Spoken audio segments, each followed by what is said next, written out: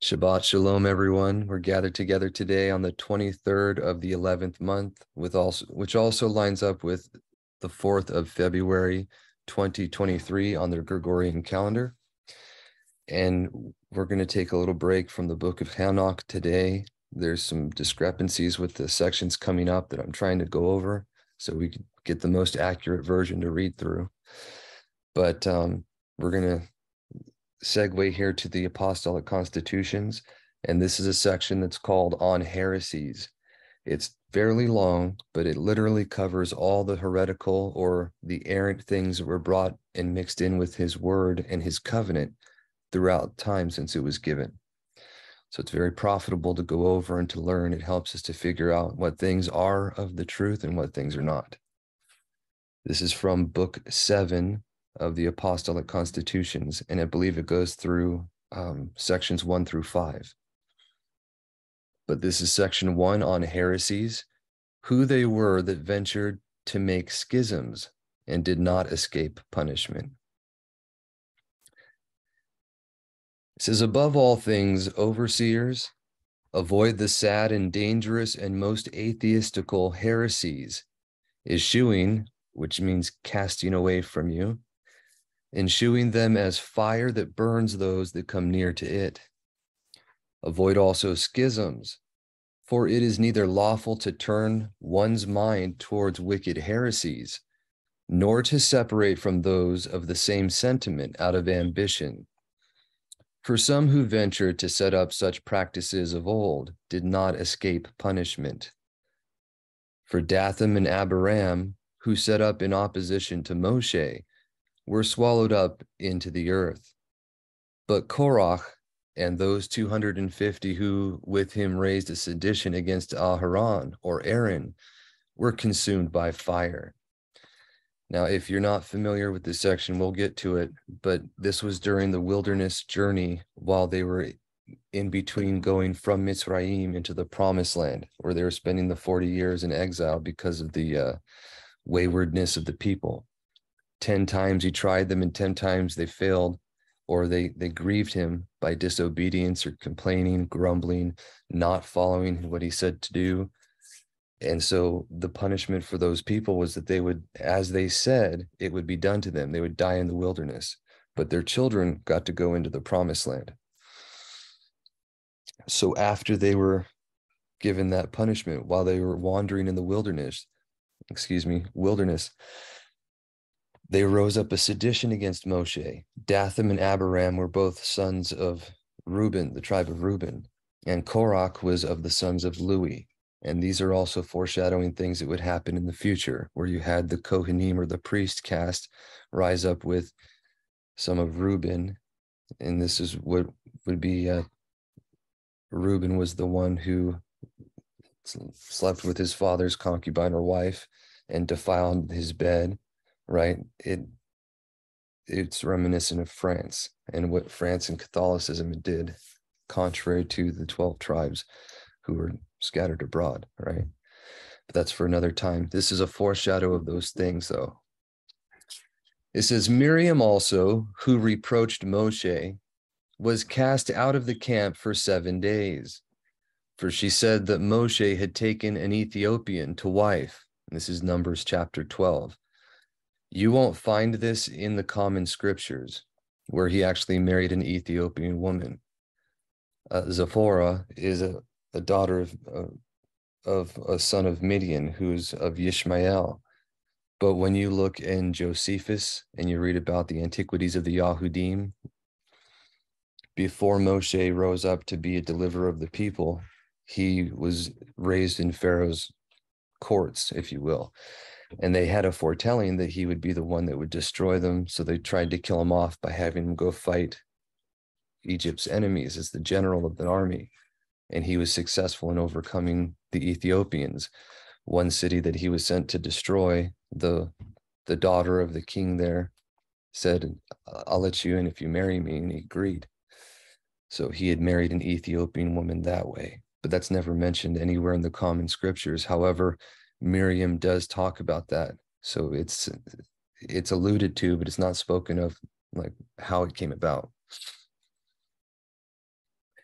This is nay. In the case of Azaryahu and Uzziyahu, 2 Chronicles 26, the latter of which was king of Yahuda, but venturing to usurp the kahuna and desiring to offer incense, which it is not lawful for him to do, was hindered by Azaryahu the high Kohen, and the 80 Kohanim, or 80 Kohanim. And when he would not obey, he found the leprosy to arise in his forehead, and he hastened to go out, because Yahuwah had reproved him. And it was at that time there was a massive earthquake that was foretold. It's also talked about as the earthquake that happened during this time.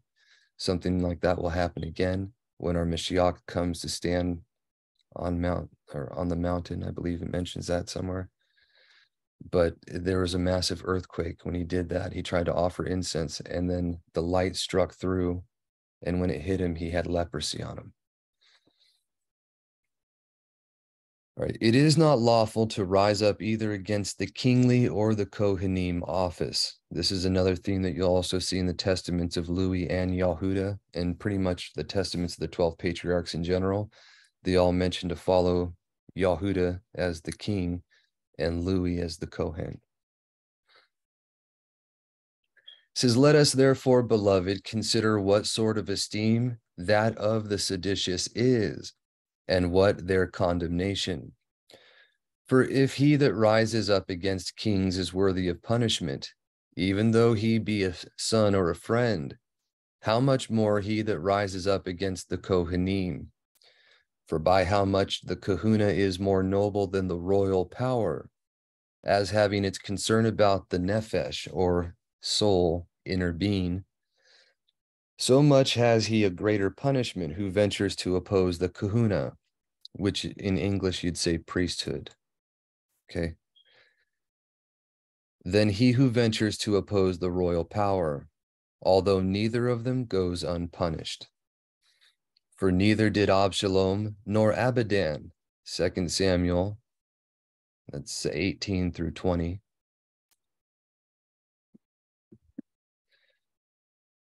For neither did Absalom nor Abidan, these are two sons of Dawid, right? Escape without punishment, nor Korach and Dathan, Numbers 16. The former rose against Dawid and strove concerning the kingdom, the latter against Moshe concerning preeminence, and they both spoke evil. Absalom of his father Dawid, as of an unrighteous arbitrator or judge, saying to everyone, your words are good, but there is no one that will hear you and do you right ruling. Who will make me a ruler? 2 Samuel 15:3. Yet Abdadan said, I have no part in Dawid, nor any inheritance in the son of Yeshai. And that's 2 Samuel 20, verse 1. It is plain that he could not endure to be under Dawid's government. I believe this is someone of the tribe of Dan or Benjamin. I think it's the tribe of Dan, though. Sorry about that. It is plain that he could not endure to be under Dawid's government, of whom Elohim spoke, quote, I have found Dawid, the son of Yeshai, a man after my heart, who will do all my commands. Acts 13:22. But Dathan and Abiram and the followers of Korach said to Moshe, is it a small thing that you have brought us out of the land of Egypt, or Mitzrayim, out of a land flowing with milk and honey? And why have you put out our eyes? And will you rule over us? Unquote. And they gathered together against him a great congregation. And the followers of Korach said, has Elohim spoke alone to Moshe? Why is it that he has given the high kahuna to Aharon alone? Is not all the congregation of Yahuwah set apart? And why is Aharon alone possessed of the kahuna? And before this one said, who made you a ruler and a judge over us?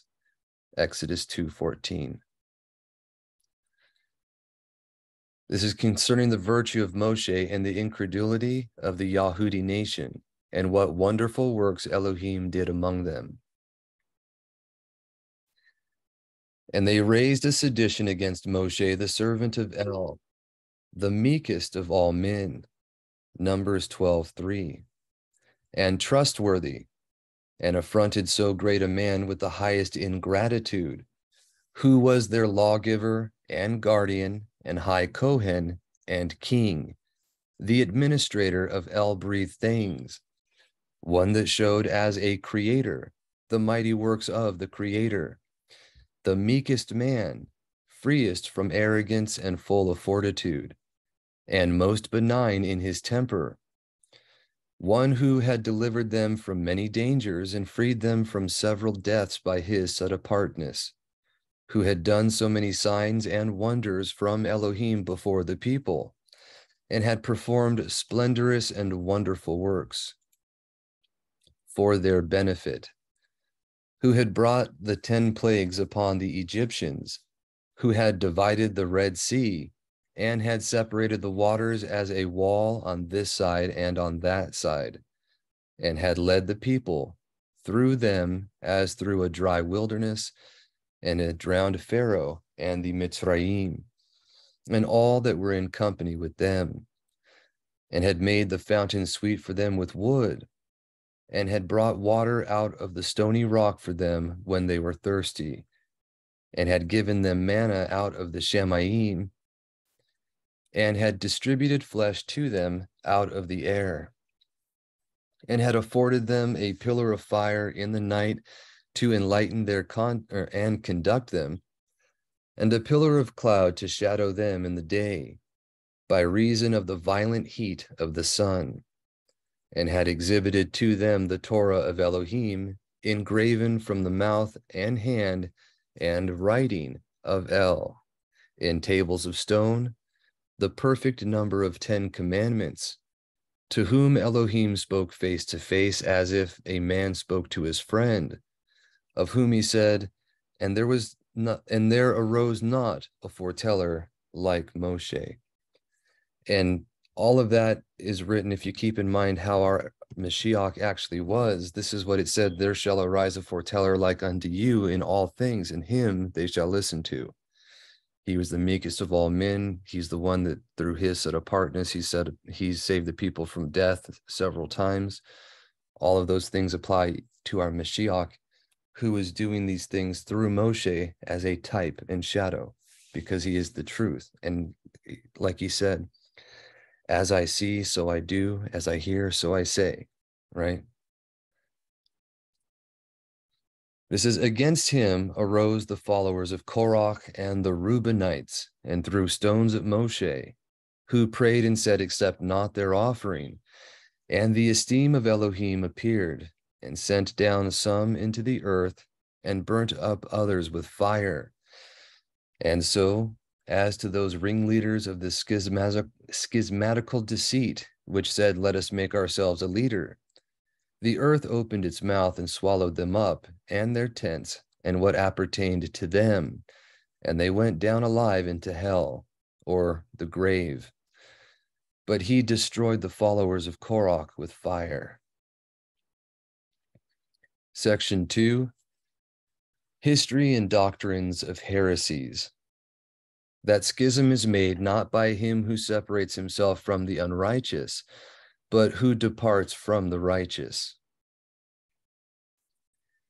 If therefore Elohim inflicted punishment immediately on those that made a schism on account of their ambition, how much rather will he do it upon those who are the leaders of impious heresies?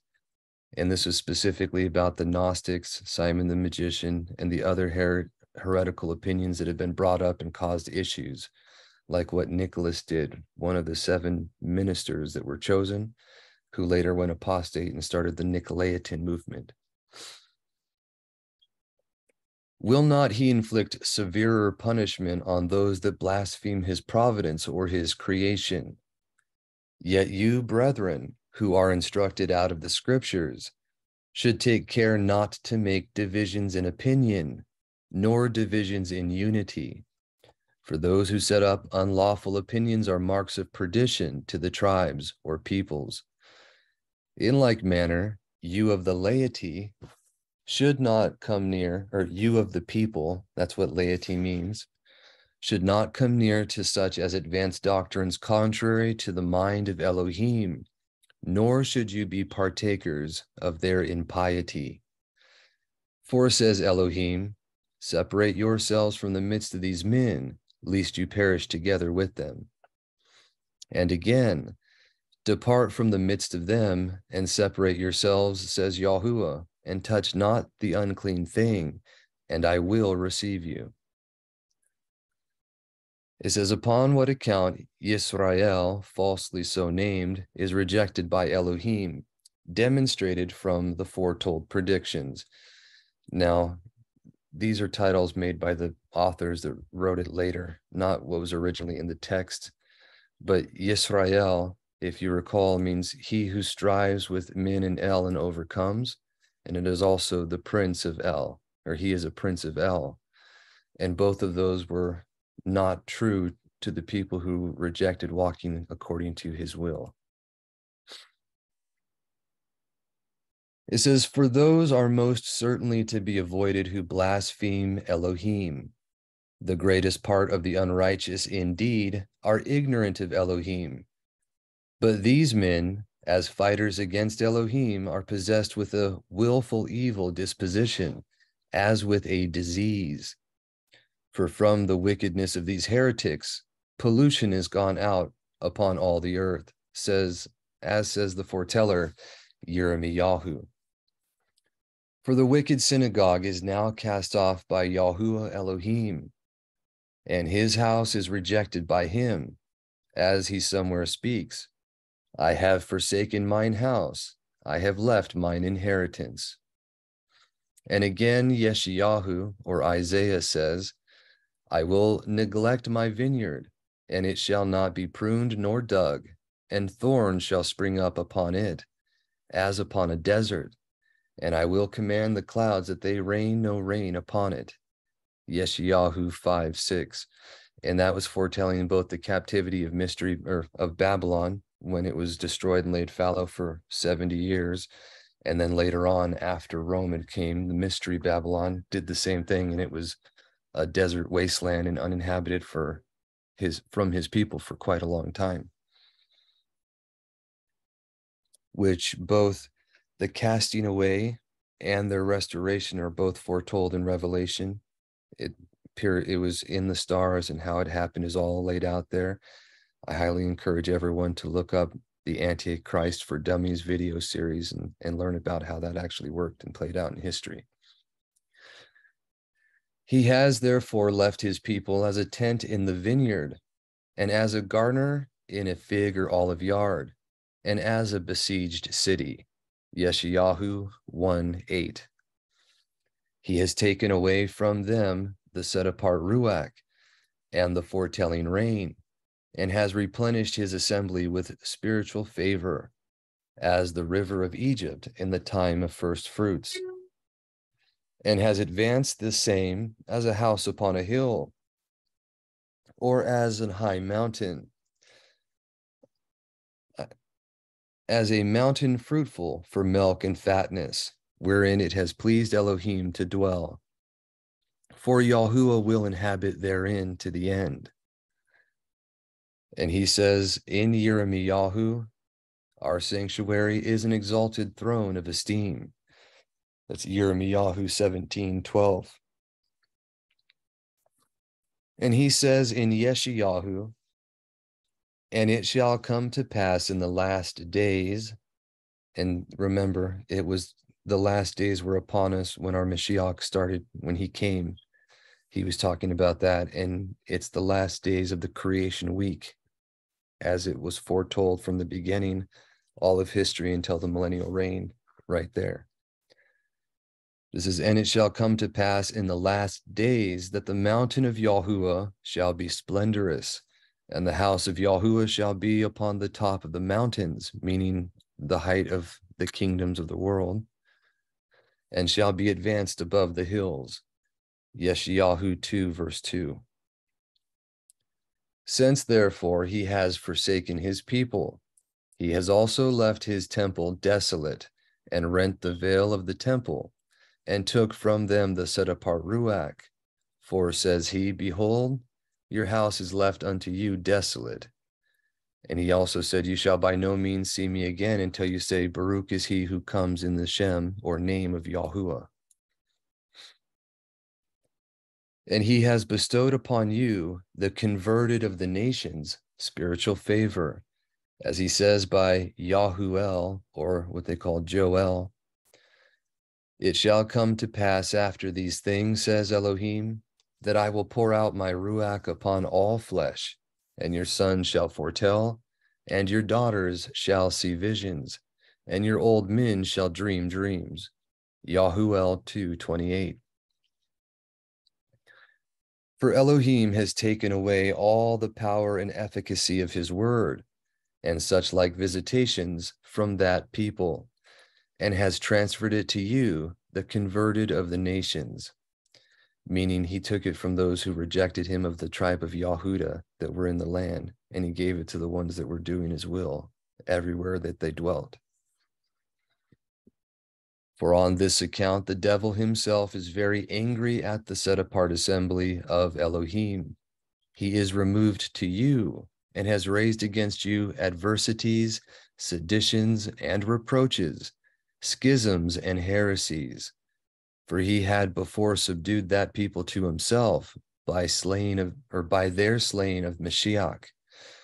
But you who have left his vanities, he tempts in different ways, as he did the Baruch Job. And that would be Job, for anyone that doesn't know. For indeed he opposed that great high Kohen, Yahushua, the son of Yahuzadok, from Zechariah 3, verse 1. And he oftentimes sought to sift us, that our belief might fail. But our Yahuwah and master, having brought him to trial, said to him, Yahuwah rebuke you, O devil, and Yahuwah who has chosen Yerushalayim rebuke you. Is not this plucked out of the fire as a brand? And who said then to those that stood by the high Kohen, take away his ragged garments from him, and added, behold, I have taken your iniquities away from you. He will say now, as he said formerly of us when we were assembled together, I have prayed that your belief may not fail. Luke 22:32. That even among the Yahudim there arose doctrines of several heresies hateful to Elohim. For even the Yahudi nation had wicked heresies, for of them were the Sadducees, who do not believe or confess the resurrection of the dead, and the Pharisees, who ascribe the practice of sinners to fortune and fate, or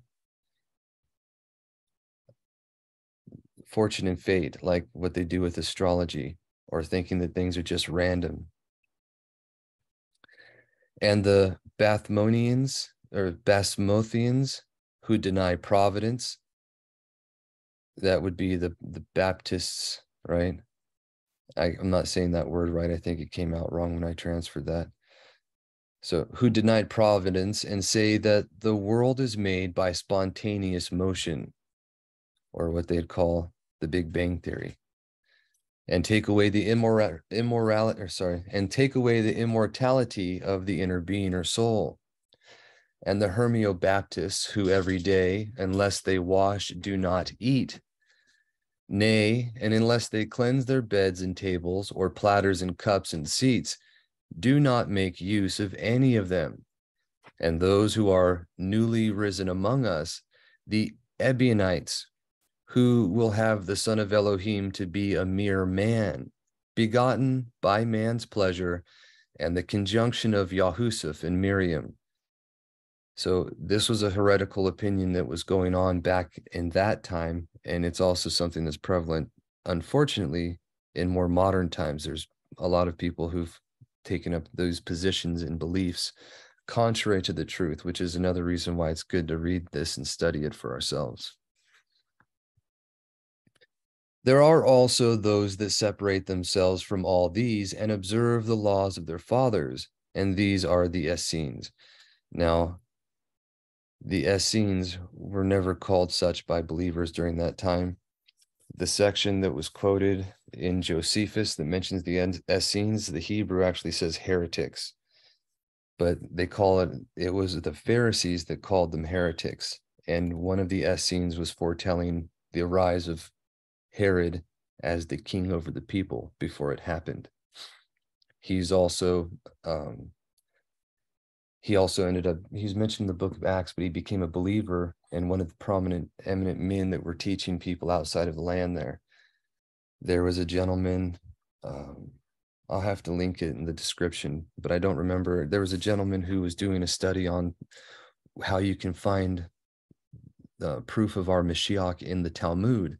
And while they tried everything they could to hide these things and not talk about him at all, they mentioned people who are also mentioned in scripture that became believers.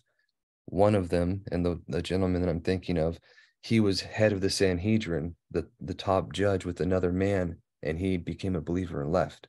He took 180 of them with him. And he's barely mentioned in the Talmud anymore, but he's also prominent in the book of Acts, I believe. It says, "These, therefore, arose among the former people, and now the evil one who is wise to do mischief, and as for goodness, knows no such good thing, has cast out some from among us, and has wrought by them heresies and schisms." Whence heresies spring from. And this is where the beginning of the heretical opinion started during the apostolic times, as it's called. You'll find the reference for this in the book of Acts a little bit, and then it's gone over in much greater detail in what's called the Recognitions of Clement, or the Clementine Homilies, which are two similar writings, but they're not exactly the same. It's based on the teaching and preaching of Kepha, which was recorded by Clement and sent to Jacob, the overseer of the Yerushalayim assembly, who was instructed, or who worked with the elders there and did not make it publicly known. It's not in scripture because it was meant for the teachers and those that were going to be spreading the good news and being instructing others for their soul's sake, if you will. It wasn't meant for everyone to just have his writings to pervert them. You can find that if you look at Jackson Snyder's version of the Recognitions of Clement. It has an appendix at the back which has the letters of the Doctrine of Reserve, the letter that Kepha wrote to Jacob, and then the decision to keep it out of the common scriptures. But again, that's very worthy stuff to read and test for yourself, and you find in detail the heresies that Shimon brought up in his first interactions with Kepha as he's spreading the heretical doctrine from the land up north into Europe. It says, "Now the original of the new heresies began this way. The devil entered into one Shimon of a village called Getai, a Samaritan, by profession a magician, and made him the minister of his wicked design." Acts chapter 8.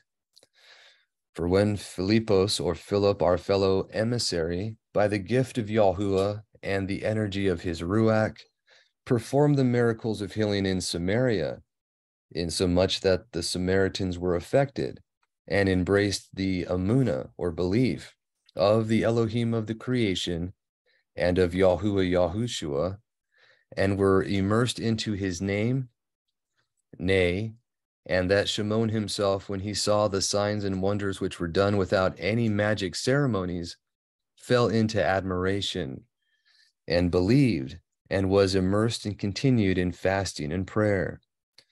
We heard of the favor of Elohim, which was among the Samaritans by Philip, and came down to them. And enlarging much upon the word of doctrine, we laid our hands upon all that were immersed, and we conferred upon them the participation of the Ruach. Yet when Shimon saw that the Ruach was given to believers by the imposition of our hands, he took money and offered it to us, saying, Give me also the power, that on whomsoever I also shall lay my hand, he may receive the Ruach of Elohim, or the set-apart Ruach, rather. And that would be Acts 8, verse 19. Being desirous that as the devil deprived Adam by his tasting of the tree of that immortality which was promised him, so also that Shimon might entice us by the receiving of money, and might thereby cut us off from the gift of Elohim, that so by exchange we might sell to him for money the inestimable gift of the Ruach. But as we were all troubled at this offer, I, Kepha, with a fixed attention on that malicious serpent which was in him, said to Shimon, Let your money go with you to perdition, because you have thought to purchase the gift of Elohim with money. You have no part in this matter, nor lot in this belief, for your heart is not right in the sight of Elohim. Repent therefore of this your wickedness, and pray to Yahuwah, if perhaps the thought of your heart may be forgiven you. For I perceive that you are in the gall of bitterness and the bond of iniquity. Yet then Shimon was terrified and said, I entreat you, pray to Yahuwah for me, that none of those things which you have spoken come upon me. Acts 8:24. Who were the successors of Shimon's impiety, and what heresies they set up? But when we went forth to the nations to preach the word of life, then the devil wrought in the people to send after us false emissaries to the corrupting of the word. And they sent forth one Cleobius, who joined with Shimon, and these became disciples of one Dositheus, whom they despising put him down from from the principality. And this part is mentioned in the recognitions of Clement, when Clement's older brothers, Niceta and Aquila, as they were known later on, but Fastinius and Fastus, as they were named from birth, they were with Shimon when he was joining this group, which was a lunar cult, if you will. And he put down the leader to take control of it, and he called himself the Standing One. But moving back on. Afterwards, also, others were the authors of absurd doctrines. Cerinthus, who at the time of Yahuchanan, later on when he was writing his epistles, and when he was banished and wrote Revelation, Cerinthus was the current leader of the Nicolaitans at that time. He's also written about by Irenaeus, possibly mentioned by others. But Cerinthus and Marcus and Menander and Balasades and Saturninus, excuse me, of these some owned the doctrine of many mighty ones, or Elohim, some only of three, but contrary to each other without beginning, and ever with one another, and some of an infinite number of them, and those unknown ones also. And some reject marriage, and their doctrine is that it is not the appointment of Elohim. And others abhor some kinds of food. Some are impudent in uncleanness, such as those who are falsely called Nicolaitans. See, it mentions falsely called, and they do the same thing where they tampered with the writings of Ignatius, because they didn't want to associate the Nicolaitans with a real heretical sect. But it was real, and it's mentioned the Nicolaitans were the ones that Yahushua hated in Revelation. It was the ones that would be usurping his believers and what they call Catholicism today. It was the Nicolaitan movement back then. And Shimon meeting me, Kepha, first at Caesarea Stratanos, where the trustworthy Cornelius, a Gentile, believed on Yahuwah Yahushua by me, endeavored to pervert the word of Elohim. There being with me the set-apart children, Zacchaeus, who was once a publican or tax collector, and Barnabas, and Nicetus and Aquila, brethren of Clement, the overseer and citizen of Rome, who was the taught one of Kepha and Shaul, our fellow emissary and fellow helper in the good news, or Besora. I thrice discoursed before them with him concerning the true foreteller, and concerning the monarchy of Elohim. And when I had overcome him by the power of Yahuwah, and had put him to silence, I drove him away into Italy.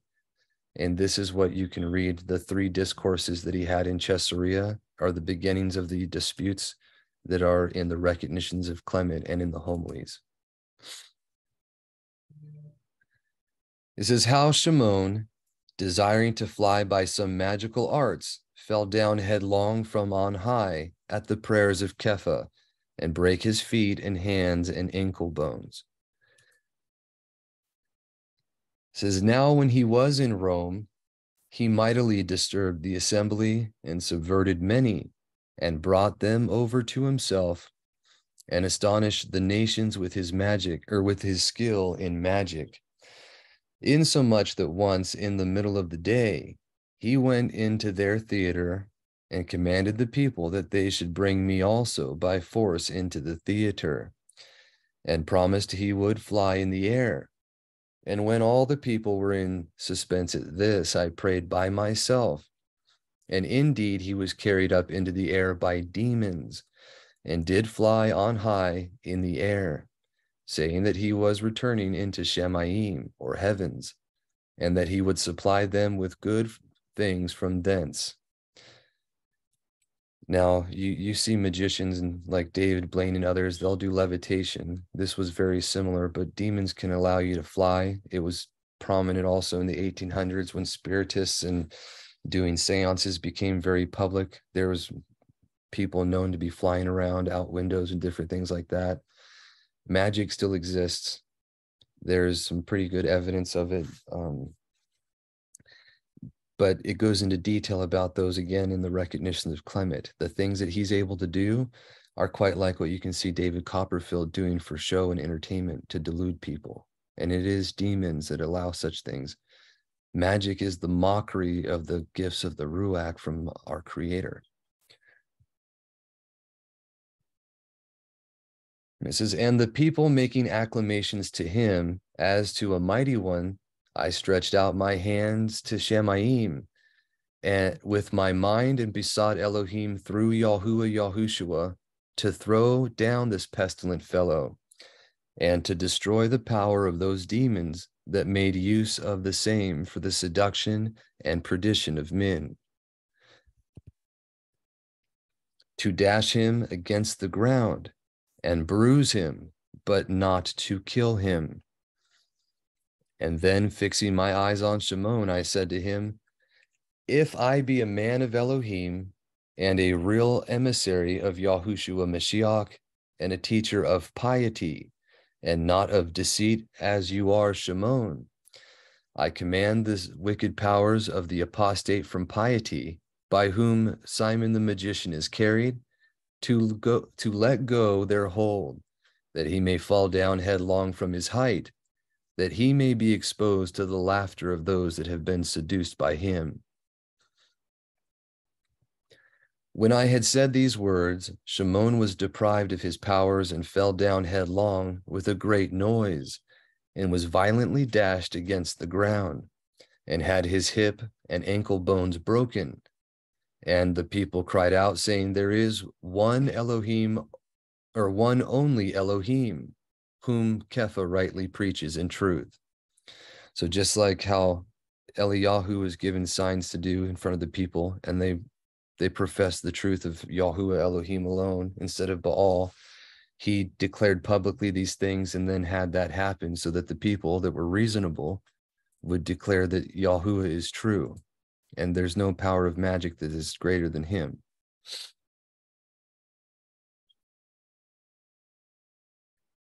And many left him, but some who were worthy of perdition continued in his wicked doctrine.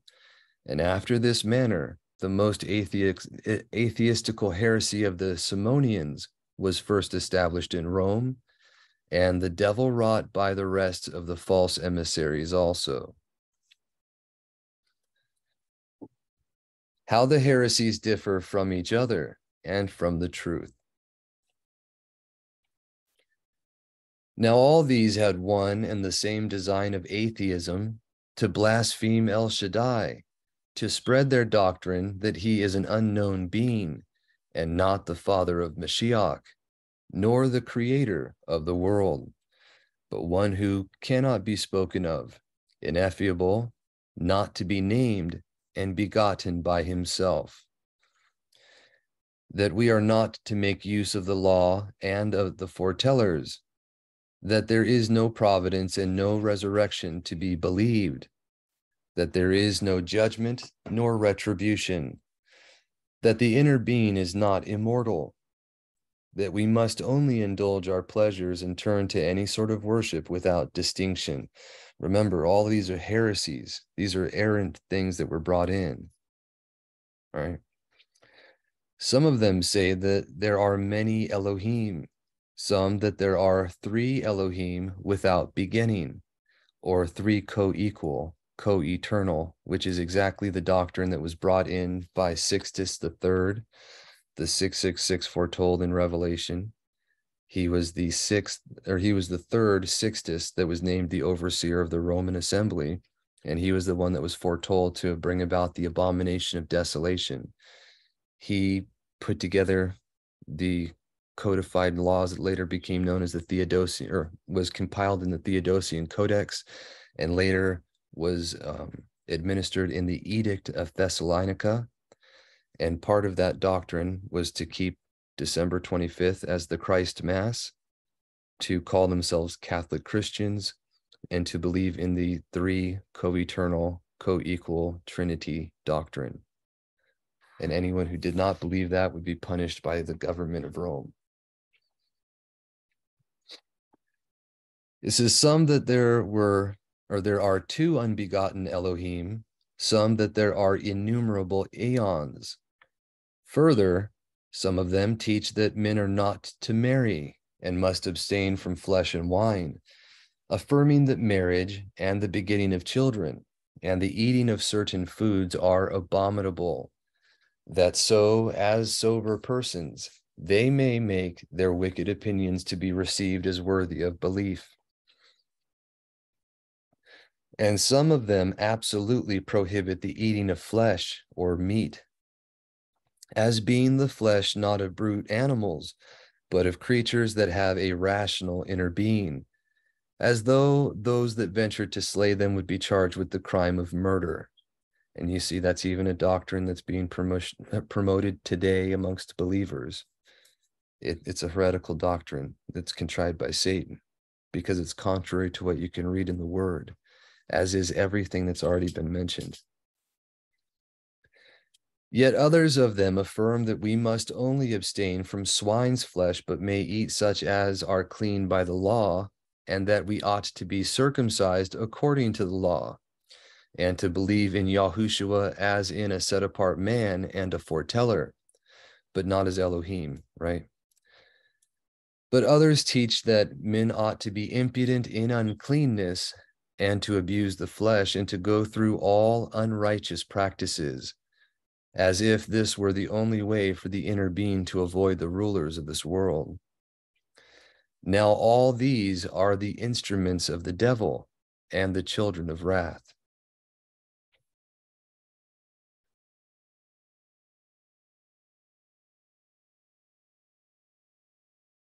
All right, so this is section 3, the heresies attacked by the emissaries or apostles, an exposition of the preaching of the sent ones.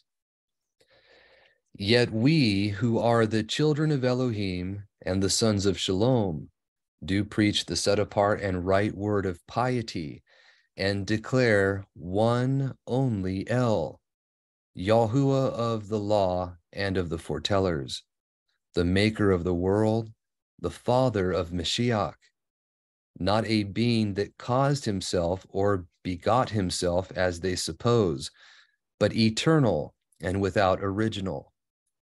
Kepha, in the recognitions of Clement, there's a section, there's 10 chapters in the beginning of book 3 that were not translated into English from the Greek translation that's in the ante-Nicene volumes, or the 10 books of the ante-Nicene writings, they call it, or the pre-Nicene Council writings. They weren't translated. The author said that they're utterly unintelligible and not of the best authority and this and that because they believed in the Trinity, and it absolutely refutes it. But in the Syriac version, which came out not too long ago, it was found and translated into English. The author did translate that section into English, and you can read about it. In there, Kepha calls the Father the self-existent one who did not come into being. That's the title he uses over and over again to identify the Father. Our Mashiach is the first begotten of creation, but the Father is without beginning. So there is only one eternal Elohim. He made our Mashiach first of all, and through him was pleased to make all things. And that's explained very well in that section. But it says, but eternal and without original and inhabiting light inaccessible, not two or three or manyfold, but eternally one only. Not a being that cannot be known or spoken of, but who was preached by the Torah and the foretellers. Hashaddai, or the Almighty, the supreme governor of all things, the all-powerful being, the El and Father of the only begotten, and of the firstborn of the whole creation. One El, the Father of one Ben, or Son, not of many, the maker of one Comforter by Mashiach, the maker of the other orders, the one creator of the several creatures by Mashiach, which, if you've ever seen the breakdown of that word, Mashiach in Hebrew, it's literally the means or the place of discourse and communication. It's the place of words. It is the gift in containment, or in a container. There's so much in his name alone, or that word Mashiach alone, which is why I use that instead of saying Christ or Messiah, if you will. Christ is from Christos, which is a Greek word that's an equivalent. It means anointed, but Mashiach means so much more. And one of those things is literally the means of discourse and communication, or meditation, which is what our Creator did when he spoke through our Mashiach, and all things came to be. It was his will. The Mashiach is the one that spoke, and the Ruach went and did his works through his word.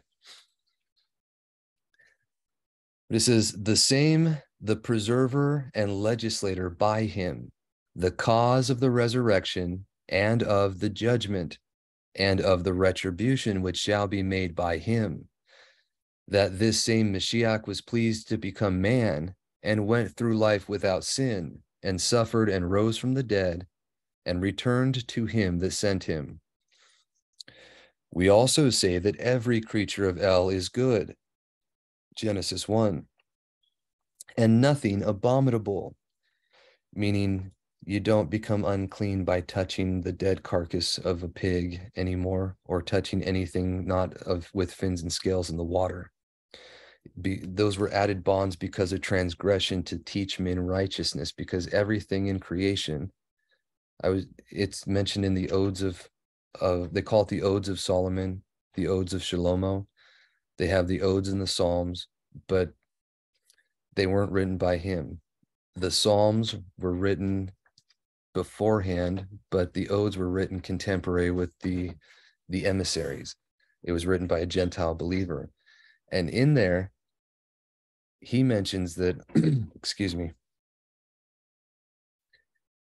he mentions that all the works, all the worlds, this world and the world to come, are the interpreters of his words and the instructors of the works of his hand, meaning that all of creation teaches man righteousness, which is mentioned elsewhere as well. but it was all meant to teach men righteousness by the instructions that he was giving. It's not something that was going to continue forever because it didn't have its beginning from eternity. That's another thing that he points out.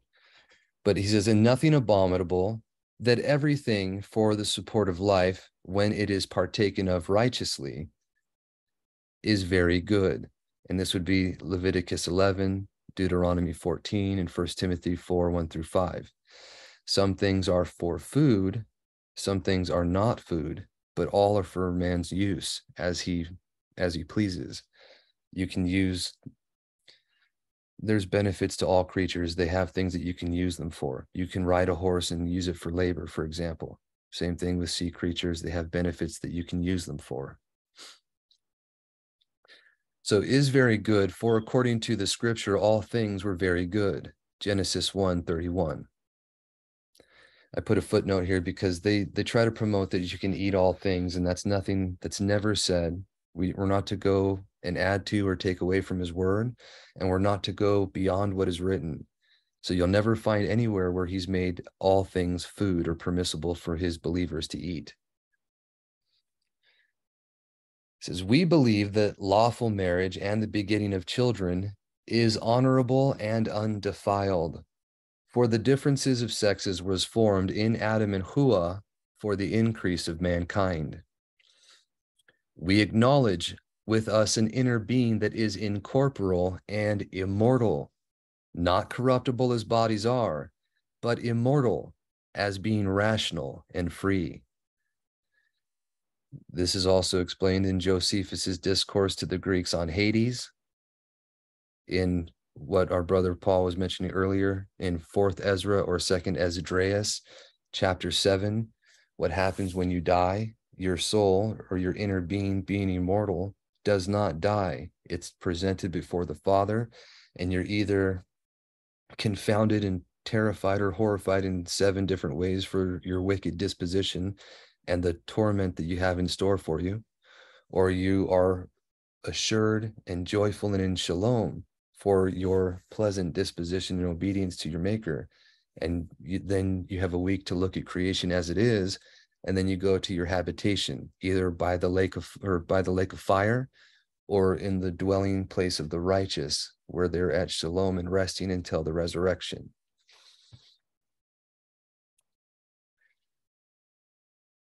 It says, we abhor all unlawful mixtures, and that which is practiced by some against nature as wicked and impious. We profess there will be a resurrection both of the righteous and unrighteous, and a retribution. We profess that Mashiach is not a mere man, but El Dabar, or El the Word, and man, the mediator between Elohim and men, the high Kohen of the Father. Nor are we circumcised with the Yahudim, as knowing that he has come to whom the inheritance was reserved. Genesis 49:10. And on whose account the families were kept distinct. The expectation of the nations, Yahushua Mashiach, who sprang out of Yahuda, the son from the branch, the flower from Yeshai, whose government is upon his shoulder. And I put a footnote here. It says, see that this was foretold in Yahushua, like what they call Joshua, the book, but Yahushua 5:1-9, the fact that they weren't going to be circumcised while he was with them in the wilderness, and they weren't circumcised until he brought them back into the land, was foreshadowed in the children that at that time. All the men of battle who were circumcised were slain and died in the wilderness. You also see it foretold of by Ezra in 4th Ezra chapters 1 and 2, that the circumcision of the flesh would be put away. It's also mentioned in Deuteronomy and a few other places that he wants us to have a circumcised heart, right? And then you have Galatians 5, where Shaul's mentioning that those that become circumcised of the Gentiles or of the nations at that time would be cutting themselves off from the favor of Mashiach, because it was not to be done anymore, as it was foretold that they would not do so in the wilderness. So That's the context for it. And this is why it says, he mentioned specifically, circumcision is nothing and uncircumcision is nothing, but doing the commands of Elohim. And the fact that our Mashiach has the right to give commands that are no longer applicable or different from ones that came before, you see examples of it in Scripture to begin with. First food was only vegetables and fruit, and then he gave them meat to eat, and then he prohibited certain meats for his people. And later on, there will be no more death, and we'll all be vegetarians again. It will happen.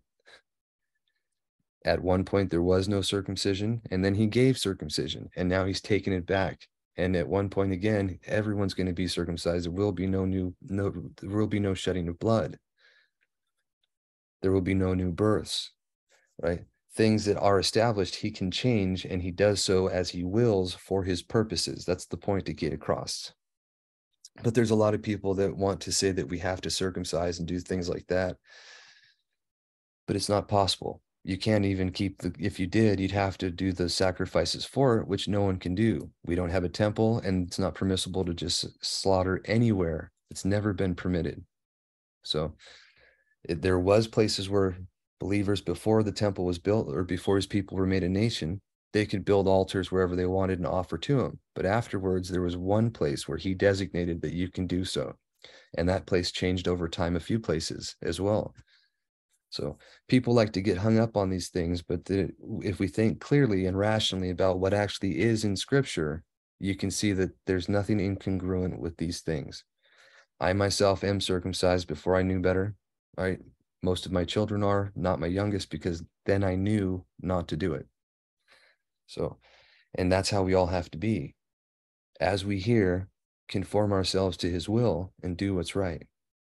And then he finds that as a pleasing, and he forgives us. Love covers a multitude of sins, for anyone who's in doubt of that. But moving on.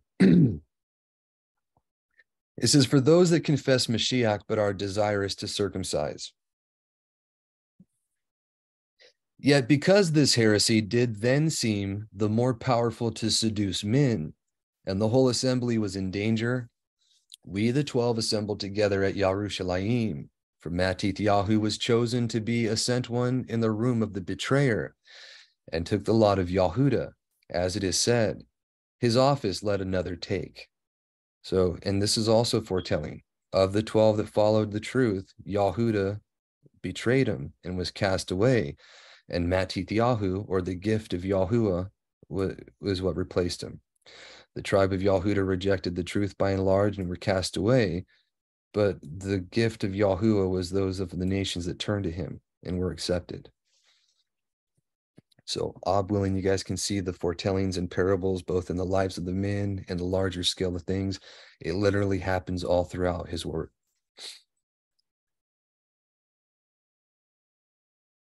It says, we deliberated together with Yaakov, the master's brother, what was to be done, and it seemed good to him and to the elders to speak to the people words of doctrine.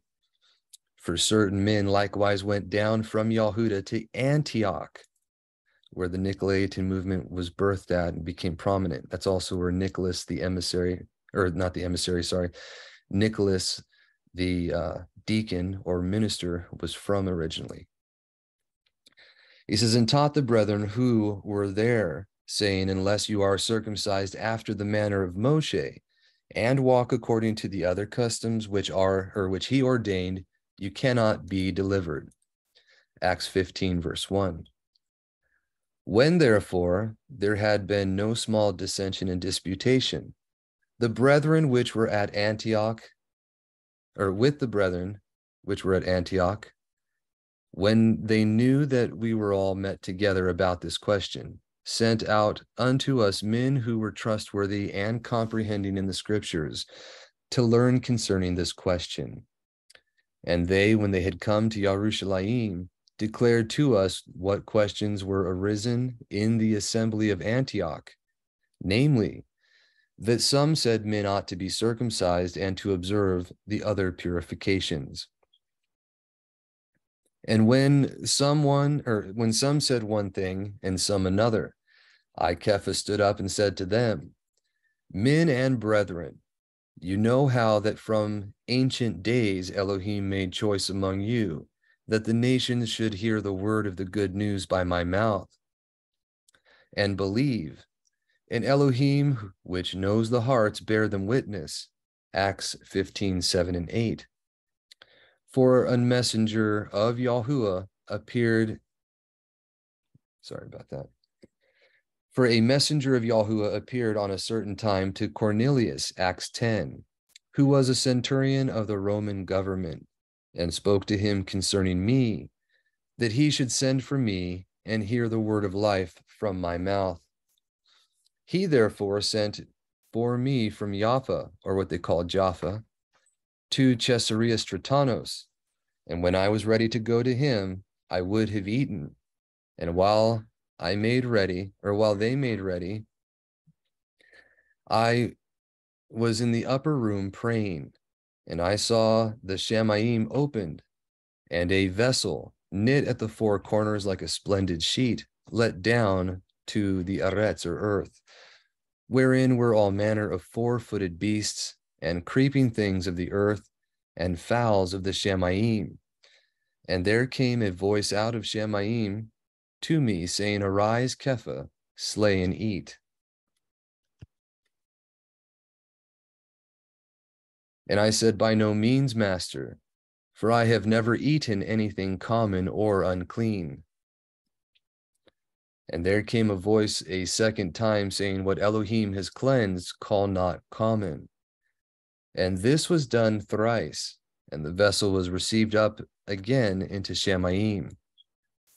Yet, as I doubted what this vision should mean, the Ruach said to me, Behold, men seek you, but rise up and go your way with them, nothing doubting, for I have sent them. These men were those which came from the centurion.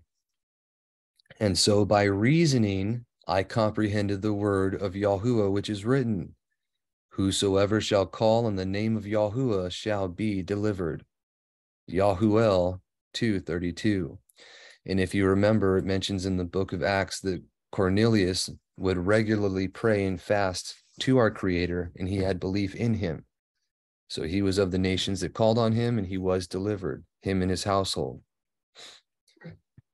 And again, all the earth, or all the ends of the earth, shall remember and turn unto Yahuwah, and all the families of the nations shall worship before him. For the kingdom is Yahuwah's, and he is the governor of the nations. Psalm 22:27 through 28. Now, this right here is another great example of the all being a quantitative and not qualitative. It is not literally every last person or every last family throughout the whole earth that turned to him and returned and remembered, but it was of all types. All peoples of all nations have become believers. And at some point, every knee will bow and all will confess Yahuwah, Yahushua, Mashiach. But that's not willingly of their own volition. So you have to use context and do the same thing Kepha did. By reason and truth, comprehend the word, not just blatantly believing whatever you read and what people might say about it. And observing that there were expressions everywhere concerning the calling of the nations, I rose up and went with them and entered into the man's house. And while I was preaching the word, the set-apart Ruach fell upon him and upon those that were with him, as it did upon us at the beginning. And he put no difference between us and them, purifying their hearts by belief. And I perceived that Elohim is no respecter of persons, but that in every nation he that fears him and works righteousness will be accepted with him. But even the believers which were of the circumcision were astonished at this. Now therefore, why do you tempt Elohim to lay an heavy yoke upon the neck of the taught ones, which neither we nor our fathers were able to bear? Yet by the favor of Yahuwah we believe and shall be delivered. or we believe we shall be delivered even as they. For Yahuwah has loosened us from our bonds and has made our burden light and has loosed the heavy yoke from us by his clemency.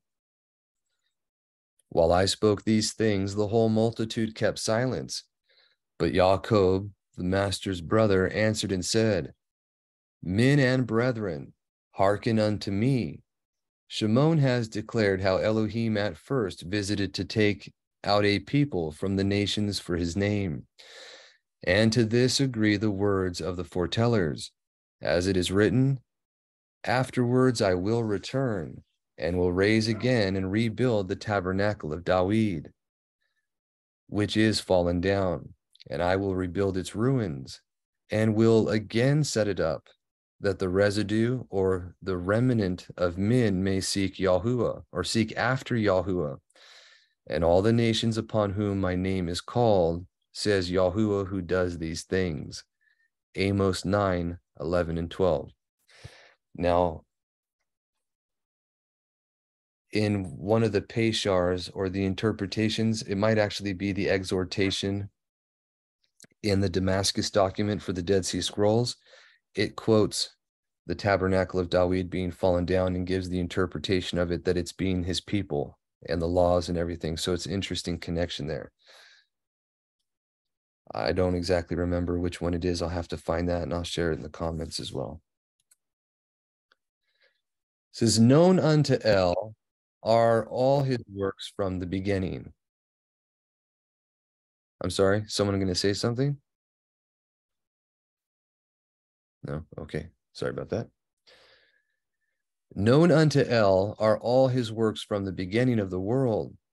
Wherefore my sentence is that we do not trouble those who from among the nations turn unto Elohim, but to charge them that they abstain from the pollutions of the nations, and from what is sacrificed to idols, and from blood, and from things strangled, and from fornication, which laws were given to the ancients who lived before the law, under the law of nature.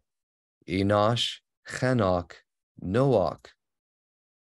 Melchizedek is our Mashiach, but it's quite often they want to promote that was Shem or some other person. However, you can find in just in the common scriptures between what's there, no mother and father, no genealogy, made like the son of Elohim, and without beginning or without end, lives an ageless life, as explained by Shaul, right? And as mentioned in the Psalms. Then you have the reference in Yobelim, which was completely removed. And then you have all these places where they put Melchizedek as a man trying to put it off. But if you look in the Dead Sea Scrolls, there's something called the visions of Amram. And while it's in fragments, one of those visions that he had was of two that were fighting over him. It was Malchi-Rasha, the king of evil, and Melchizedek, the king of righteousness. And that was our Mashiach, or the Prince of Light, who's over the children of light. And every man gets to choose who they have as their leader. It says, Job, and if there be any other of the same sort, then it seemed good to us that the sent ones, and to Jacob the overseer, and to the elders, with the whole assembly, to send men chosen from among our own vessels, with Barnabas and Shaul of Tarsus, the emissary of the nations, and Yahuda, who was called Barsaba, or Barsabas, and Silas, chief men among the brethren, and wrote by their hand as follows. The emissaries and elders and brethren, to the brethren of Antioch, Syria, and Cilicia of the nations, send greeting.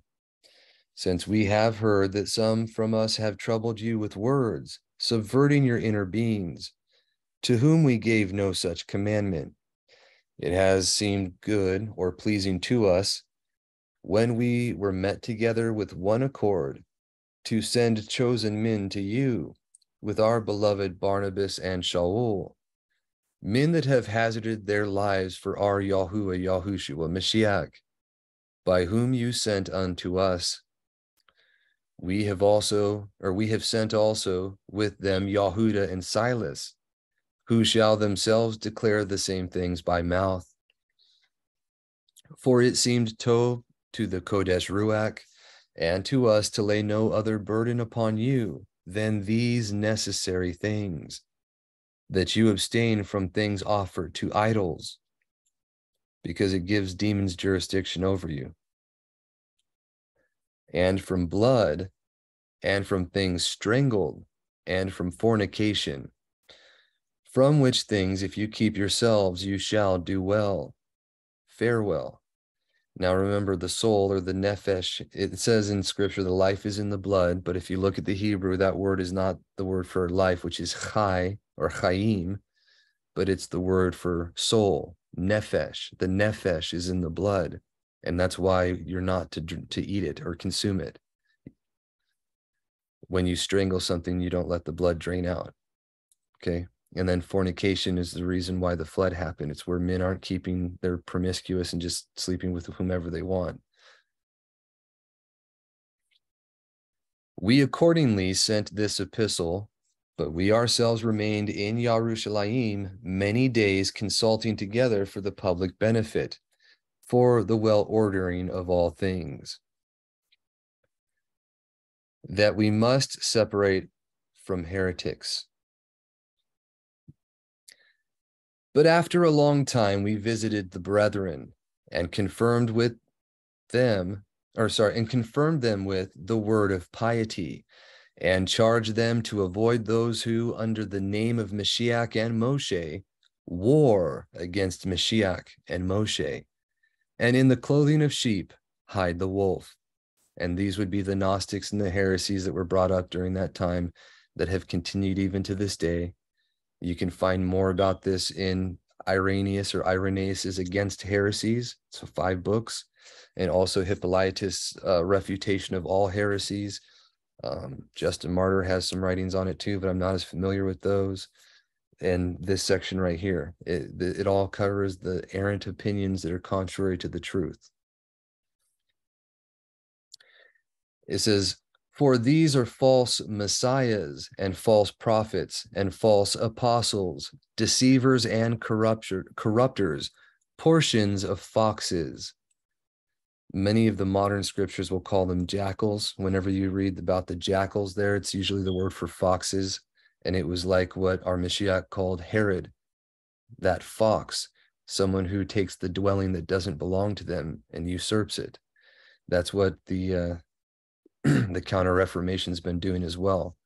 And there's actually some writings on them where they're like the firebrands or the foxes that had their tails tied together, and they burn through all the fields and destroy the seed, if you will, which was something that was foreshadowed in Judges by Samson and what he did with the Philistines there. He was of the tribe of Dan.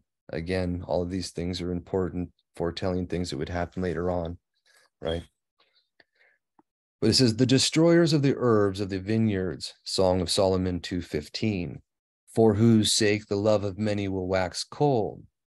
But he that endures steadfast to the end, the same shall be delivered. Matthew 24:12-13.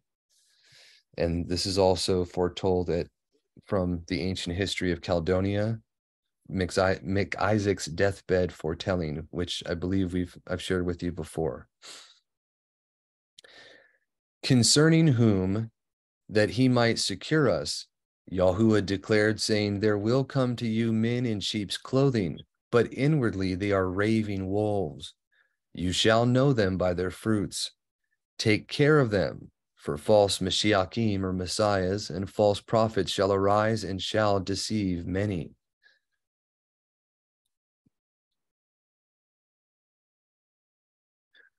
Who are the preachers of the Yachad doctrine? That word Yachad is very interesting, but it means to be united into one.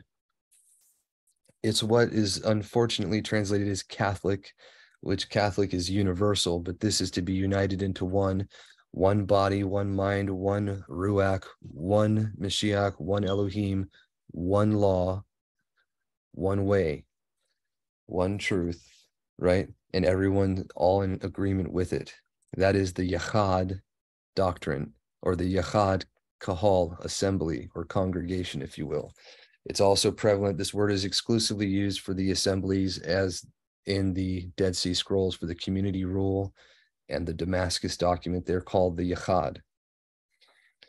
But it's we who are the preachers of the Yachad doctrine, and which are the commandments given by them, on whose account also we who are now assembled in one place, Kepha and Andari, Jacob and Yahuchanan, the sons of Zebedee, Philippos and Bartholomew, which I didn't know this until more modern times, but this is actually Bartholomew is the son of Ptolemy.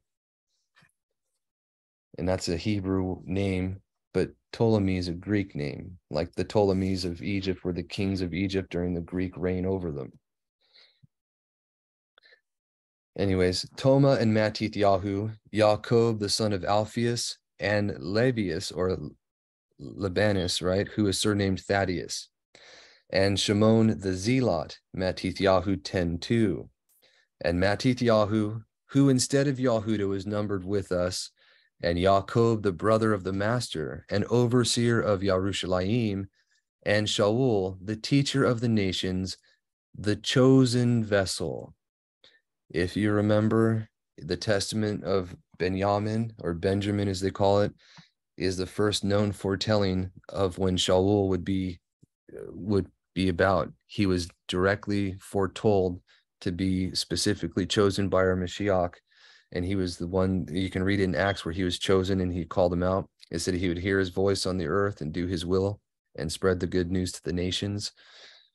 It was mentioned by Benjamin in his testament, and then it's foreshadowed in the life of Dawid with the son of Shaul, Yahunathan, how they make a covenant with one another, and while Yahunathan dies, he takes in his crippled son and brings him to his table.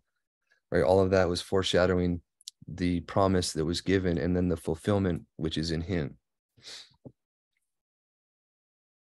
But it says, the chosen vessel, having all met together, have written to you this Yachad doctrine for the confirmation of you, to whom the oversight of the Yachad Kahal, or united into one assembly, is committed, wherein we declare unto you that there is only one El Shaddai, besides whom there is no other, and that you must worship and adore him alone, through Yahushua Mashiach, our Yahuwah, in the most set apart Ruach, that you are to make use of the set apart scriptures, the Torah and the foretellers, to honor your parents, to avoid all unlawful actions, to believe the resurrection and the judgment, and to expect the retribution, and to use all his creatures with thankfulness as the works of Elohim, and having no evil in them, to marry after a lawful manner, for such marriage is unblameable. For the woman is suited to the man by Yahuwah, Proverbs 19:14. And Yahuwah says that he made them from the beginning, made them male and female, and said, for this cause shall a man leave his father and his mother, and shall cleave unto his wife, and the two shall be one flesh. Matithyahu 19:4-5. Nor let it be esteemed lawful after marriage to put her away who is without blame. For, says he, you shall take care to your ruach, and shall not forsake the wife of your youth, for she is the partner of your life, and the remains of your ruach. I and no other have made her. Malachi 2:15. For Yahuwah says, what Elohim has joined together, let no man put asunder. Mark 10:9. For the wife is the partner of life, united by El, unto one body from two. But he that divides that again into two, which has become one, is the enemy of the creation of Elohim, and the adversary of his providence. In like manner, he that retains her that is corrupted is a transgressor of the Torah of nature, since he that retains an adulteress is foolish and impious. For, says he, cut her off from your flesh, for she is not an help, but a snare, bending her mind from you to another. Proverbs 18:22. Nor be circumcised in your flesh, but let the circumcision which is of the heart by the ruach suffice for the trustworthy. For he says, be circumcised to your Elohim, and be circumcised in the foreskin of your heart. And that's in Deuteronomy.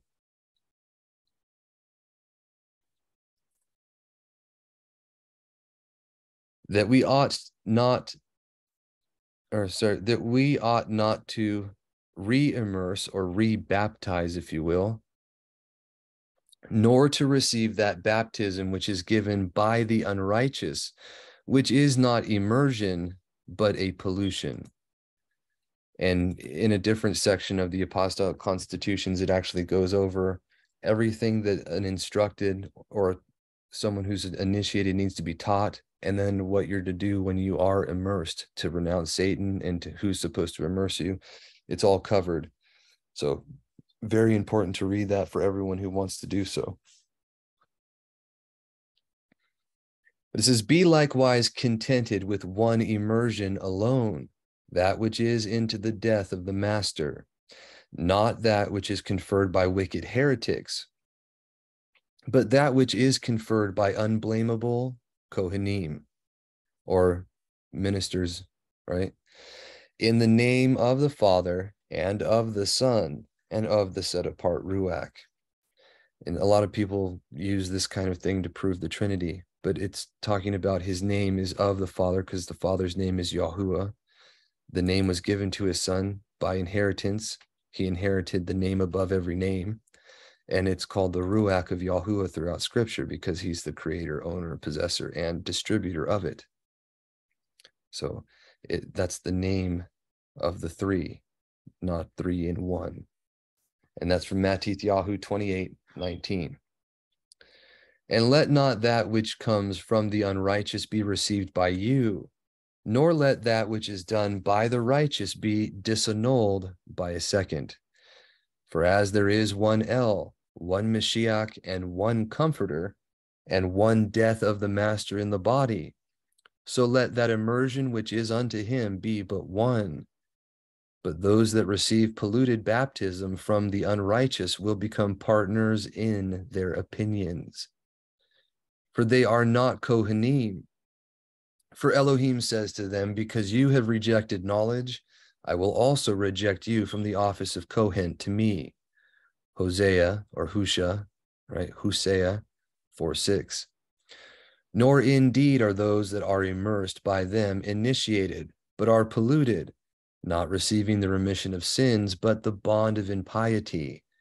And besides, they that attempt to baptize those already initiated, impale the master afresh, slay him a second time, laugh at El and ridicule set-apart things, affront the Ruach, dishonor the set-apart blood of Mashiach as common blood, are impious against him that sent, him that suffered, and him that witnessed.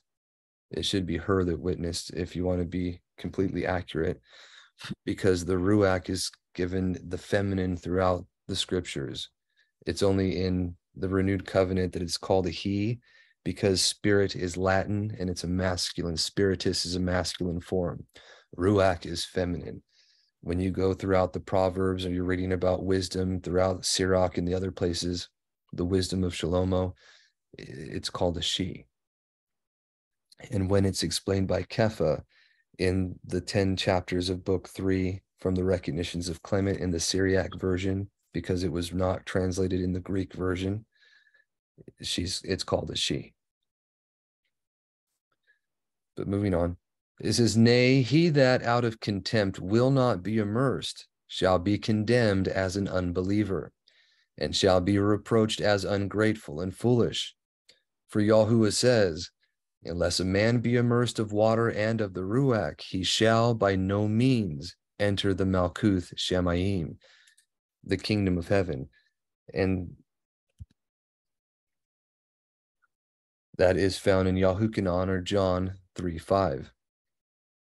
And again, he that believes and is immersed shall be delivered, but he that believes not shall be damned or condemned. Marcos or Mark 16:16. Yet he that says, when I am dying, I will be immersed. That's what Constantine did, and his son, and then his grandson tried but died before he could. It says, least I should sin and defile my immersion, is ignorant of Elohim and forgetful of his own nature. For do not delay to turn unto Yahuwah, for you know not what the next yom or day will bring forth. Do you also instruct your infants? Now, this part I put in italics. This is, we're not to immerse babies, right? You don't immerse someone who can't make the conscious decision to serve your maker. It has to be willing. There's fasting involved. Like, again, if you read the recognitions of Clement, you'll see the examples that were set forth.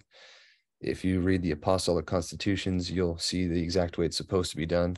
But it has to be a rational decision by someone who's choosing to do so. I don't know what this originally said, but don't deny your children hearing the word. Bring them up in nurture and admonition of Elohim. For, says he, suffer the little children to come unto me, who is the word, and forbid them not. Matithyahu 19:14. Concerning books with false inscriptions, and this is something that's even prevalent today. You have a lot of the Gospel of Thomas, the Gospel of Peace, the Gospel of Truth, and some other writings that came out of the Nag Hammadi library from Egypt, which is literally the compilation of the Gnostic writings that were repudiated by the emissaries. But there was some written even before then that were attributed to Dawid or to others. There's a book of Iddo, a book of Gad, and another one that are legitimate. I haven't found the one for Iddo yet, but the book of Gad is known again. But there's also these books that are written that are heretical. They're absolutely disgusting. So you have books concerning false inscriptions, and the only way you can know is to test it to the truth and confirm it with multiple witnesses, right? This is one witness that points out the errors there. So I'm willing we can learn from this.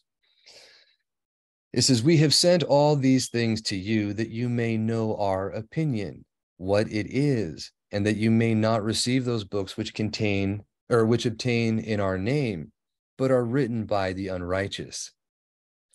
For you are not to attend to the names of the sent ones, but to the nature of the things and their settled opinions. For we know that Shimon and Cleobius and their followers have compiled poisonous books under the name of Mashiach and of his taught ones, and do carry them about in order to deceive you who love Mashiach and us, his servants. And among the ancients also, some have written apocryphal books of Moshe and of Chanok and Adam, and we have 3 books of Chanok. The first one was found in the Dead Sea Scrolls. The other 2 were not. And if you compare them to the Talmud, just like if you compare the book of Jasher to the Talmud, you'll find that everything that's in error, that disagrees with scripture, that's in there, comes from errant sources. But Adam and Yeshayahu and Dawid and Eliyahu, and of the 3 patriarchs, meaning Abraham, Yitzhak, and Jacob, pernicious and repugnant to the truth.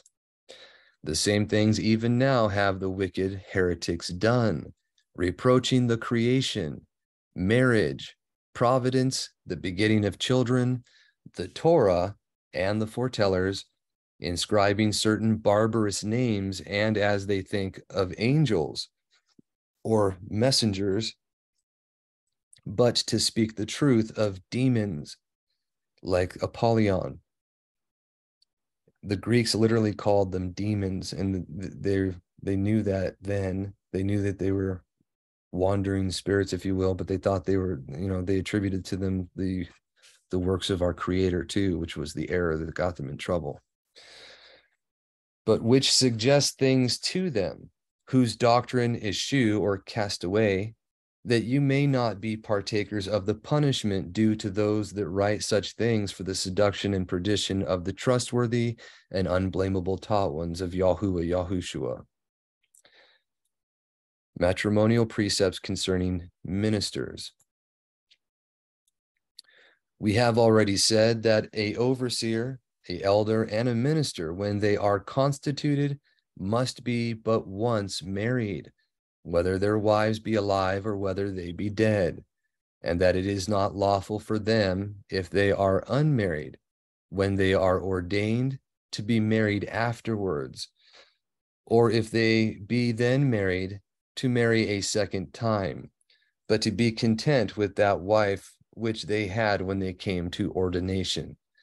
Now, this is specific to the elders and ministers and overseers of the assembly. They were to be but once married, and they were supposed to be reflecting the truth. Okay. We also appoint that the ministers and singers and readers and porters shall be only once married.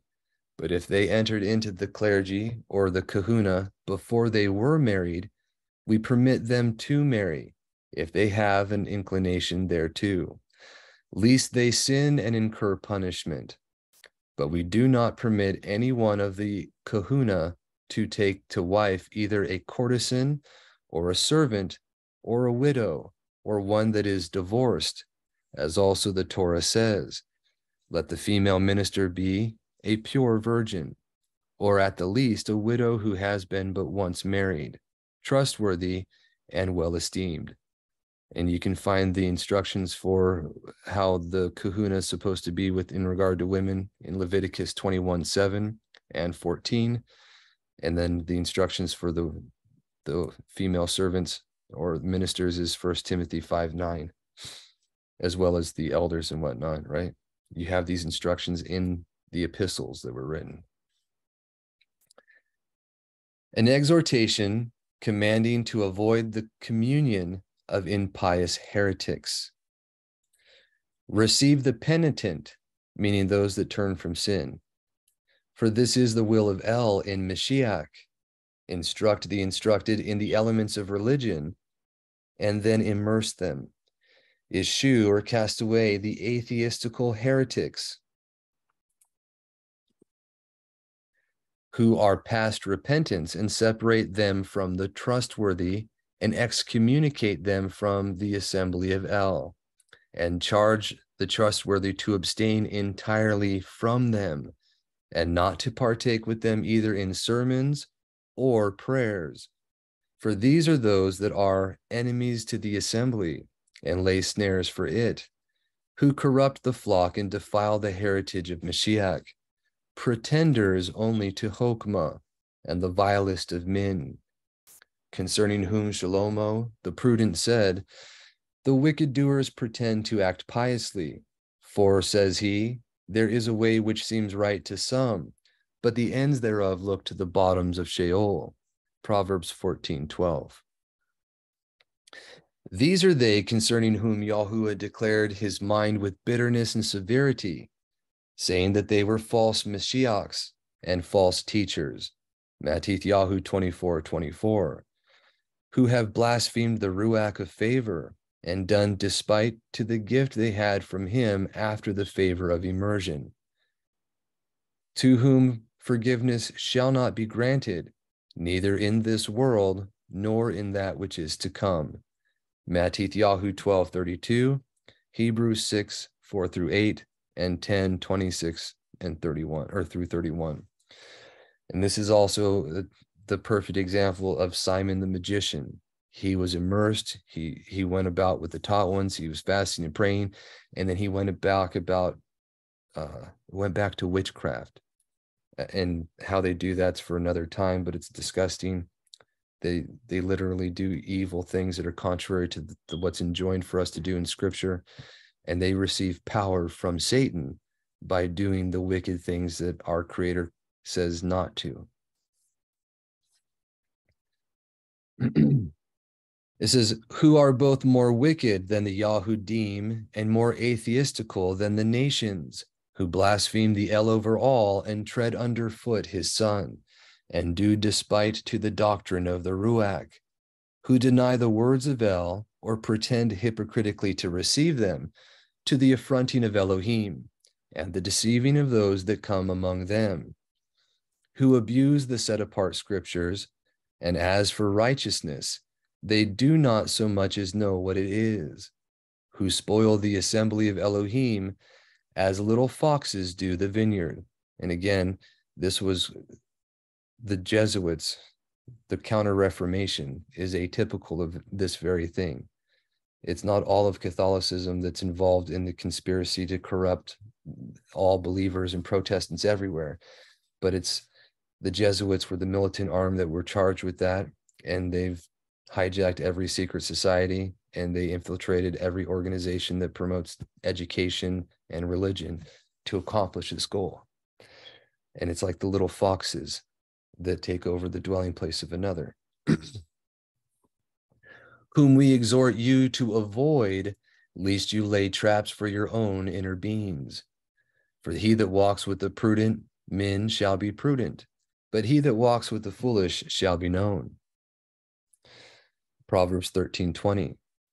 For we ought neither to run along with a thief, nor put in our lot with an adulterer. Since Kodesh Dawid says, Yahuwah, I have hated them that hate you, and I am withered away on account of your enemies. I hated them with a perfect hatred. They are to me as enemies. Psalms 130, 21, and 22. Now, he was speaking through the inspiration of the Ruach and describing how the truth is towards those who hate our Creator, but we're not to hate any man, okay? It's not in us to be returning evil for evil or to revile others. You can see the perfect example of his righteous chosen throughout the book of Fox's the Fox's Book of the Martyrs, and how they treated those who were burning them alive and torturing them. They were not requiting evil for evil. They loved their enemies, just like our Mashiach enjoined. It says, and El reproaches Yahushaphat with his friendship towards Ahab, and his league with him and with Azaryahu, by Yonah the foreteller. Are you in friendship with a sinner, or do you aid him that is hated by Yahuwah? For this cause the wrath of Yahuwah would come upon you suddenly, but that your heart is found perfect with Yahuwah. For this cause Yahuwah has spared you, yet are your works shattered, and your ships broken to pieces. 2 Chronicles 18-20. So this is something that we should be mindful of. If we're doing works and joined with people who reject the truth and we're not being successful in our endeavors, it's for this very reason. We're joined to the enemies and in friendship with those who hate him. And because of that, his wrath would be upon us, but that our heart's right with him. However, we might be spared, but our works won't be. Eschew or cast away, therefore, their fellowship, and estrange yourselves from their friendship. It says in other places that you don't stop talking to them for their benefit, but you don't fellowship, you don't hang out, don't buddy, you don't eat in meals with them, you don't pray with them, you don't go to a ball game with them, okay? We're not supposed to do those things, right? It's like cheating on your wife or going out with someone who hates her. It's not something that you ought to do, right? For concerning them did the foreteller declare and say, it is not lawful to rejoice with the unrighteous, says Yahuwah. For these are hidden wolves, dumb dogs that cannot bark, who at present are but few, but in the process of time, when the end of the world draws near, will be more in number and more troublesome. Of whom Yahuwah said, will the son of Adam, when he comes, find belief on the earth? Luke 18:8. And because iniquity shall abound, the love of many shall wax cold. And this is it right here. Love is patient, love is kind, it does not envy, it does not boast, It is not proud. It is not rude. Love keeps no records of wrongs. It does not delight in evil, but rejoices with the truth. Love always covers, it always protects, it always endures, and love never fails. If you're not abiding by that, then you're not his. It's very simple. And because people are following after atheistical practices, they're incapable of loving, like he said, which means that if you don't have love, you don't have anything. It doesn't matter what you're doing. You can give all your money to the poor. You can do good works. You can cast out demons. Without love, you're not his. That is the bar, that is the plumb line, if you will, for identifying believers. You're going to be known by your fruits. And these three remain: belief, expectation, and love. But the greatest of these is love. There shall come false messiahs and false prophets, and shall show signs in the Shamayim, so as if it were possible to deceive the elect, from whose deceit Elohim, through Yahushua Mashiach, who is our expectation, will deliver us. For we ourselves, as we pass through the nations and confirm the assemblies, curing some with much exhortation and healing words, restored them again when they were in the certain way of, to death. And again, this is what you can see in the book of Acts, but more prominently in the recognitions of Clement, where Simon the magician was going around spreading heretical opinions and doctrines and ruining the belief of some, and Kepha was going around preaching the truth to turn men back to the way. But those that were incurable we cast out from the flock, that they might not infect the lambs which were found with the scabby disease, but might continue before Yahuwah Elohim pure and undefiled, sound and unspotted. And this we did in every city, everywhere throughout the whole world, and have left to you, the overseers, and to the rest of the Kohanim, or ministers, this very Yachad doctrine, worthily and righteously, as a memorial or confirmation to those who have believed in Elohim.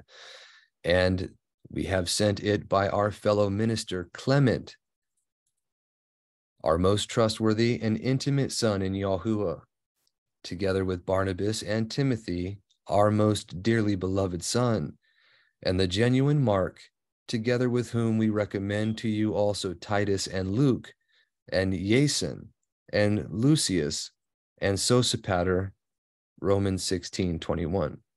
These are all people by name that they had made overseers in different areas, okay?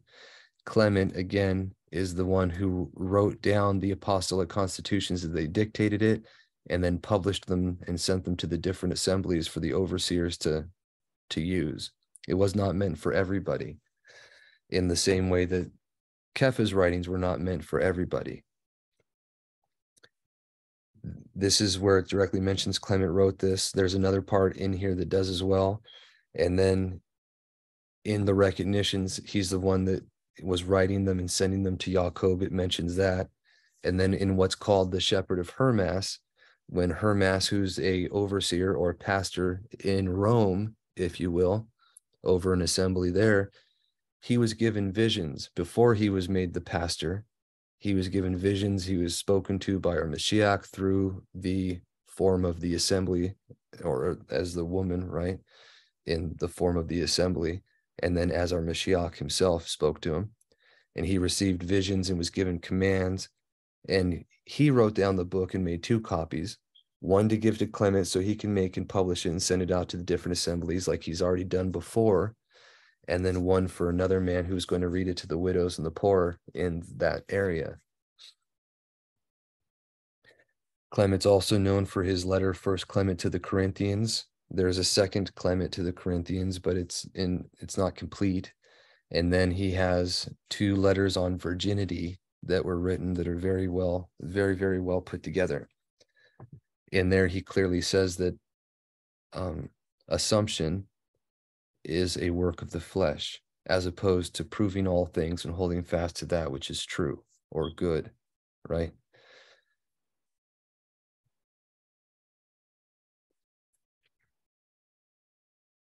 All right, and then we're going to go ahead and stop for today, and we'll continue with sections 4, 5, and 6 of this next Shabbat, Father willing, and we'll see how it goes.